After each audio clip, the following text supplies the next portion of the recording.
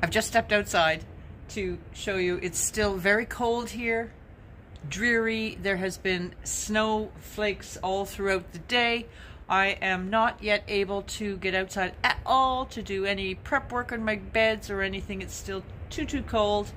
So it's an indoor day again, but pleasant. So let's go in, I'll show you what I'm up to. Hello.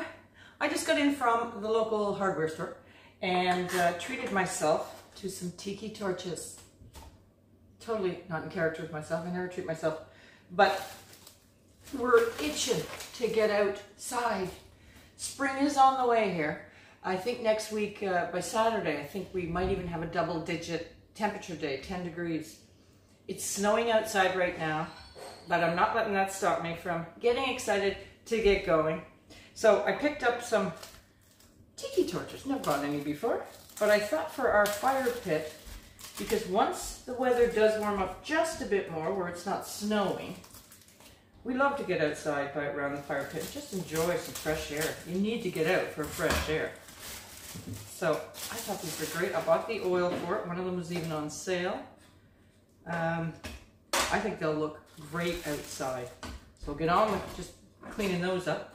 And I also made the main reason I went was to get my green onions or scallions. I did this for the first time last year from bulbs. I do all my other onions from bulbs, but first time I did the green onions or scallions, and they're fantastic. So I don't know how many is in the bag. They talk in grams, so 250 grams. I got 2 this year. And you just plunk them, you know, they don't take up any room in your garden. You stick them everywhere, and they were beautiful big onions. And you can even store them. I ended up using them because we like little onions in different things. Maybe I have, you know, a French beef stew. I love the little onions in those too. So I did dry some, but for the most part, I use them all up. But for the most part, it's just so easy. And what did I pay for these? $3.99.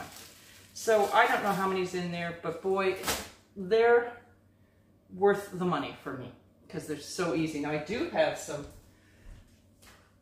that I've still got going here. I stuck some in a pot. These are, again, green onions or scallions. And I can stick those out fairly early, as I do with those onions also. Just waiting for that warm weather.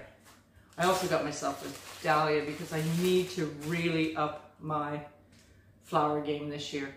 Each year I buy, we've always done it actually our whole life, we'll buy a plant each year. Our last house was just absolutely, we had a gorgeous backyard. And I've been focusing on food here out of necessity, but now it's time that I can do a bit more with flowers. So each year I treat myself to something that's a flower also. So I'll get cleaning these up and I'll come right back to you. It's really snowing outside right now. Whoa. Spring is on the way, spring is on the way. One thing I keep doing is, these are fresh new plants and I want them to bulk out, so I just keep trimming and using my flat Italian leaf parsley.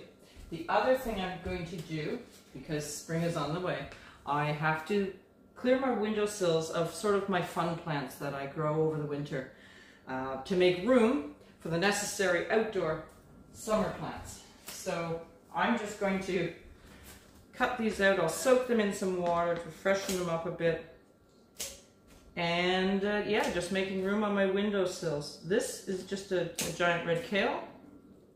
It grew lovely for me, but he's got to go. I will recycle the soil in there. And this, well, he needs water, but this is a giant kale. I can't remember the name right now. And I've been picking from it, like you can see all up, same as the giant mustard. I throw it in, anytime I'm cooking and I need some greens, I throw them in.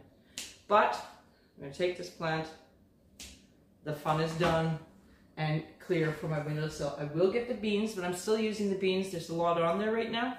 So say I'm making a soup and I just want to throw in a few beans. Maybe I just get 4 at a time. I just chop them up, goes in, it's just extra. So I will soak these and plump them up before I put them in the fridge till I get to cook those. The other thing, I was it yesterday? the day before. I'll put some footage in of because I videoed me cooking. We got a harvest from my spray and grow mushroom kit, and I've taped the other side, flipped it over, and now I'm going to, I'm working on this side to get me another harvest. So yes, they're expensive, but I'm going to make this one work for me. So once this harvest comes out and the snow goes and we get to that workable soil outside, I will then break this block down and just crumble it out into some mulch and possibly some wood maybe on top, because there's a whole lot of life left in these blocks. I understand, this is the first time I'm going to try it, and try to get myself a perennial little harvest, a perennial mushroom patch outside. So that's cool. Oh, and here's my gourd. Bruce just cut this out for me. It's a little deep because there was a crack in it. Little birdhouse. Don't know where I'm going to put that, but still excited about that. So just let these freshen up in here before I put them in my crisper. We'll perk right up in a minute. Also took the last of my lettuce from my windowsill, and here's my mushrooms, slowly growing. Just a little timeline of them. They did beautiful, and boy, are they delicious. Here you can see that they're almost, it gets to a point where you can't really water them well, so they dry out super fast. You have to keep your eye on them. But they were so tasty. Really, really enjoyed them. I just actually, after separating them, the stems of these, I'm trying to think what they're called, chestnut mushrooms. The stems are lovely and chewy and used fully in the cooking. You keep the stems. So I sauteed them very simply with butter, olive oil, garlic, and rosemary. And we'll be doing it again. They're really lovely.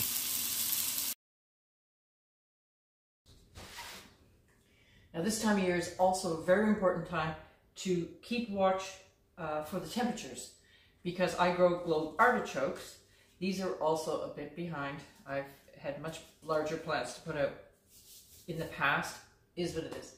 But I have to, because I'm not in the Mediterranean or a warm zone from, they love 9 to 11 really, I have to fool these into thinking that they've gone through a warm winter, which would be 4 degrees to 10 degrees. And that's what I'm looking for on my weather channel. Now next week, starting Saturday, 4 days are going to be like that, but then it's going down to the 1 and 0 degrees. So I don't know what to do with these poor things. I'm not going to put them out next week because I just don't think we're quite there.